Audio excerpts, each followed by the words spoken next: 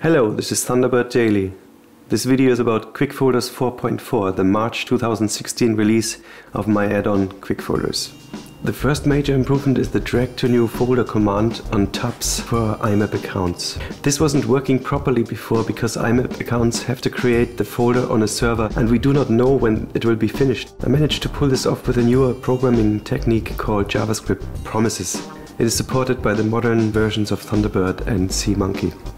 Here you can see it in action. Take an email and drag it on a tab. Select new folder and enter the name. So that's going to be the subfolder of this folder in QuickFolders. And call that isotope. And then once I click this button, the folder will be created on the server, and then after it has been created successfully there, the emails will be moved to the new folder. With the old synchronous method, this would often not work or even make the program hang. Here it will work no matter how much time the server may take, and you can keep on working on other emails in the meantime. So it's created on IMAP, takes a while, and then moves the emails there. Let's go to the folder, isotope. And you can see it was moved and then it was pulled from the server and showed us the email. The next thing I want to show you is the new quick jump feature. I've shown before that you can jump to any folder by clicking the quick jump button and just entering a folder name.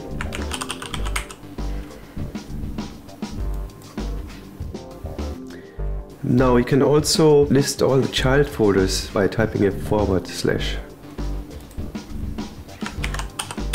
The good thing is I don't even have to enter the full folder name.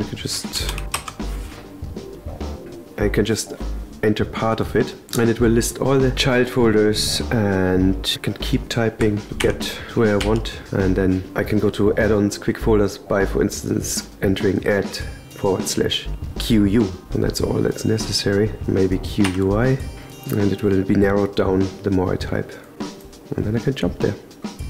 Okay, here's the next one. I've combined both features in the quick move function. Say I want to move some emails from a friend or from a client into a specialized subfolder, and I don't remember whether there's already a folder for this particular person. So instead I'm going to type the parent folder name and then just /, and in this case I'm going to go for Studio One Isotope. So I want to move this email from Isotope into its own Isotope folder. I don't know if it exists, but it should be located under the Studio One folder. I'll just drag this onto Quick Move. Start typing Studio One. Studio One / isotope. And I don't get any matches. So I go for Create Subfolder, Studio One Isotope. Remember, we still have the move of the email pending. So we click on Create Folder, continue typing. Isotope, this is the name of the new folder under Studio. Click OK. And it moves the email into the new folder under Studio One. And to show you, Studio One Isotope. And here's the email. Now if the folder already had existed, let's take another one. And I don't remember that it exists. I click on the email and drag it onto the quick move. Start typing Studio One / isotope, and it comes up as an option. I don't need to create it, I just click on it and it's moved there. Same operation, I don't need to remember that I had the folder. I can just start typing the parent folder name / and the child folder, and I can create it in the same operation and move the email. So it's very quick, very powerful. This is a time saver. Okay, there's one more small one, but I think it's important. I added a new option in QuickFolders General Options. You probably know the feature of going to the next unread email. By clicking this button, move to the next unread message, or on the keyboard hitting the N key. Now, if you keep doing this, eventually you have read all the emails in the current folder, and you get this confirmation message that asks you, do you want to advance the next unread email? Now, I don't want that message. You can switch that off with the hidden config setting, but that's not very handy. So I added an option for that in QuickFolders settings.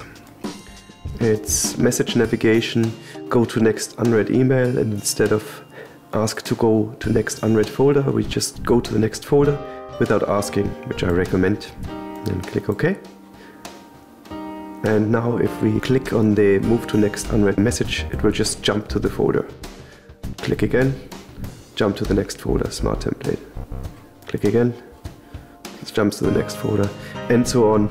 So you can very quickly jump to all your unread emails and quickly go through them all and be done in a very short time. That's all for today. So this was QuickFolders 4.4. I hope you found it helpful.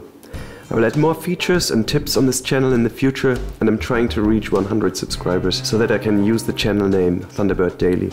Like and subscribe, and have a nice day.